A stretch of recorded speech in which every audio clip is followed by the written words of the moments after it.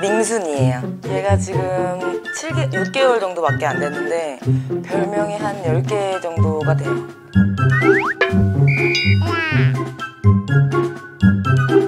별명이 왜 이렇게 많아요? 얘가 하는 짓이 좀 특이한 것 같아서 뛰어다니는 것도 얘가 개 같지 않아요.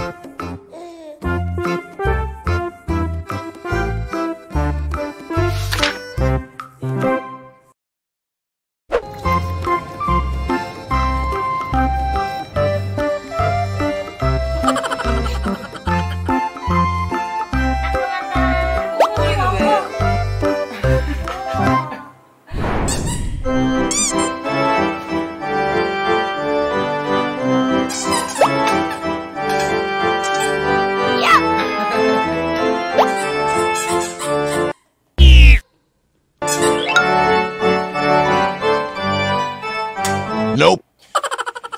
가져와. 왜 그래?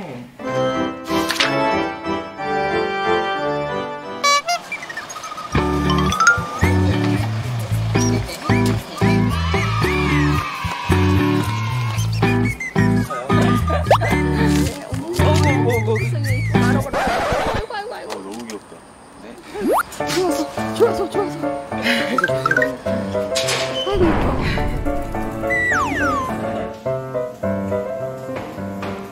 한번 다른 강아지한테 물리고 나서 그 다음에는 그냥 다른 개가 오면은 배 뒤집어 까거나 도망가거나. 꼬리가 또 내려갔어.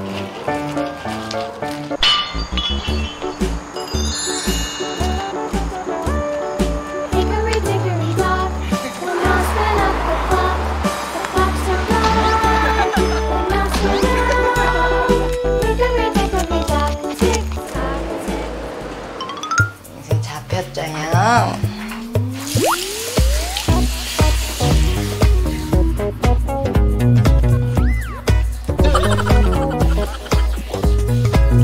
바닥에 뿌리 내린 나무 같아요, 발이.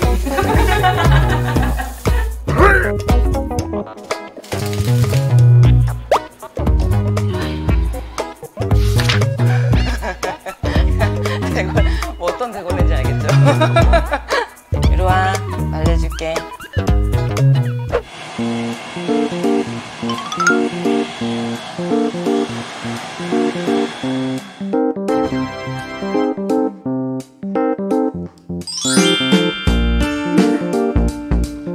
그냥 철 안 들고 지금처럼 밝게 행복하게 지냈으면 좋겠어요. 너무 말을 잘 들으면 서운할 것 같아.